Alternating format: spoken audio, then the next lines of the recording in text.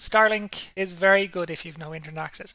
If you have an existing fiber line or existing really good 4G, 5G, then you don't need Starlink. But if you are living in an area that has absolutely no coverage, then Starlink is far, far better than the original geostationary satellite dishes. Starlink offers better speeds and lower latency. The only slight downside is that the upload speeds on Starlink is pretty much what you see in 4G. It's about 20 megabits per second.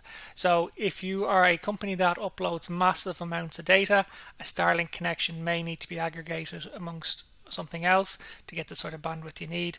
But for most people, Starlink is very good. Now, the reason why your port forwards don't work on Starlink is because Starlink uses a technology called carrier NAT.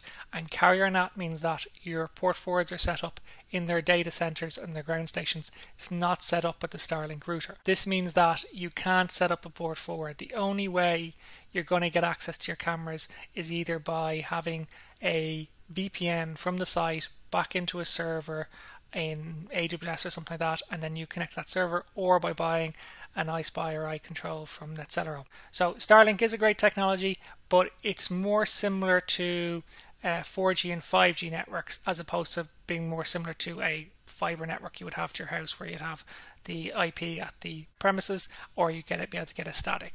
So there's no sign Starlink will go offer static IPs, but the way it looks like they've set up their IPv4 network, they never will. They are talking about offering IPv6 as static, but that's sometimes next year. IPv6 can work, but for a lot of people, their technology they're trying to connect to remotely doesn't support IPv6. So if you have Starlink and you're having issues with particular software, before you throw it out, have a chat with us, because the iControl might be able to help.